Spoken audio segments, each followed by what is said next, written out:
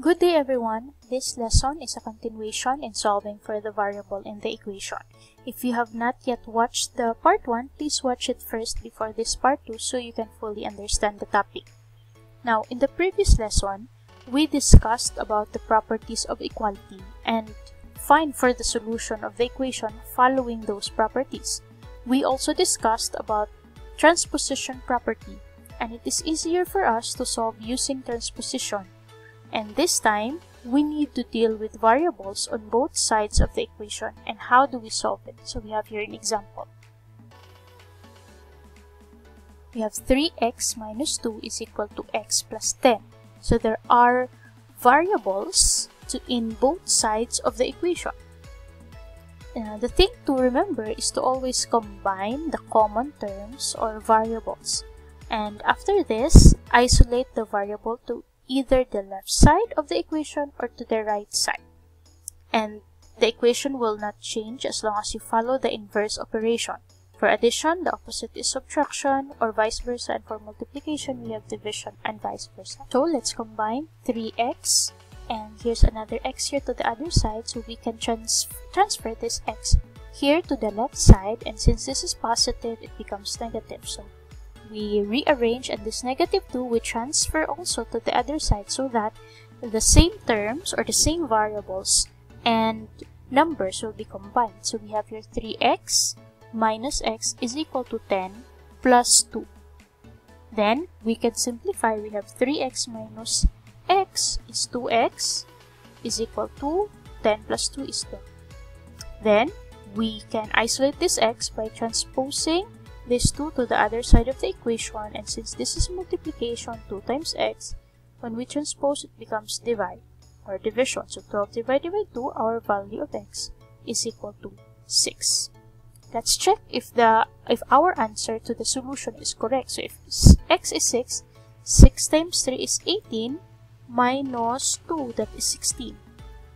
And here, if x is equal to 6, 6 plus 10 is also equals to 16, so it's the same. So our answer is correct. Next, we have 5a plus 4 is equal to a plus 20. So again, let's combine the same variable and the constants.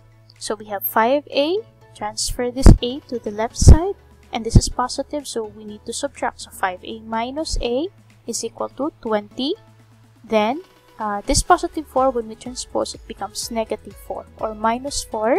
We can simplify that. 5 minus 1, that is 4a, is equal to 20 minus 4 is 16. Then, to isolate the variable, we need to transpose 4. Since this is multiplication, we need to divide. So 16 divided by 4 is equal to 4. So a is equal to 4.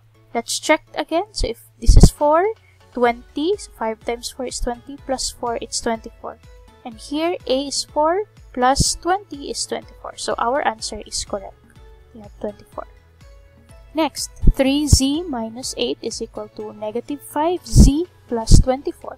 So let's combine the like terms. We have 3z, then transpose this negative 5 to the other side. And since this is negative, we have positive 5z. That is equal to, we have 24 here, and we transfer also this negative 8 to the other side, and since this is negative here, when we transpose, it becomes positive 8. Then, simplify, we have 8z is equal to 32. Then, isolate the z on the other side by transposing 8 to the other side, then divide. So, z is equal to 4. Next, we have 4x plus 13 is equal to negative x plus 8.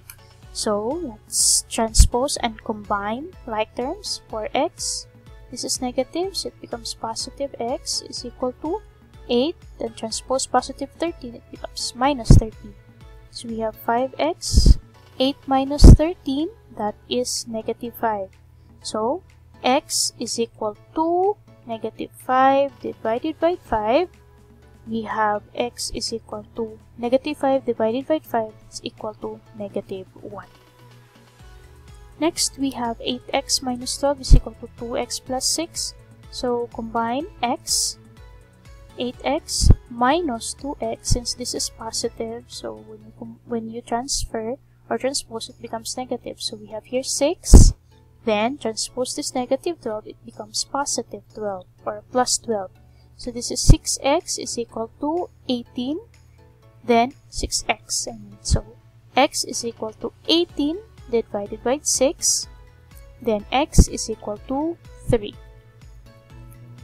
Next, we have 1/3 u plus 9 is equal to 23. So to simplify this, we can multiply 1 to u. So that is u over 3 plus 9 is equal to 23. Then we can transpose this 9 to the other side. So we have u3 is equal to u over 3 is equal to 23.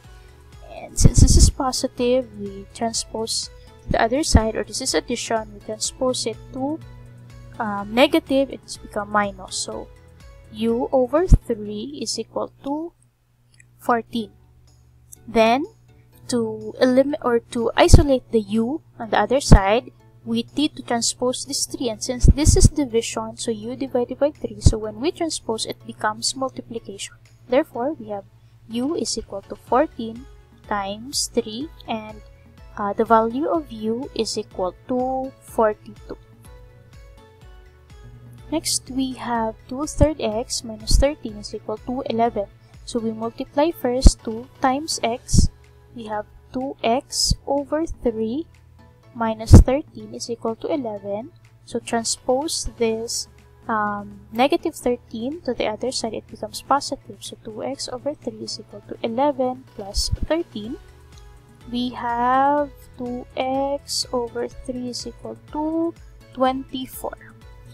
And we transpose this 3 first to the other side by multiplying. So the remaining term on the other side is 2x, that is equal to 24. And again, since this is division, we need to multiply 3 to the other side. So 2x is equal to 72. And transpose 2 to the other side. Since this is multiplication, we need to divide here to eliminate or to isolate the variable. So x is equal to 72 divided by 2, and x is equal to 36. Last example, we have 1/4 m plus 12 is equal to 15. So we can rewrite it as m over 4 plus 12 is equal to 15. Then transpose 1 by 1. So we have m divided by 4 is equal to 15. Then minus 12. Since this is addition, we subtract to the other side. And m is equal over 4 is equal to 3. Then to leave m on the other side, we need to transpose 4 to the other side, and we need to multiply since this is division. So m is equal to 3 times 4. M is equal to 12. So that's about finding for the value of the variable. I hope that you understand our lesson.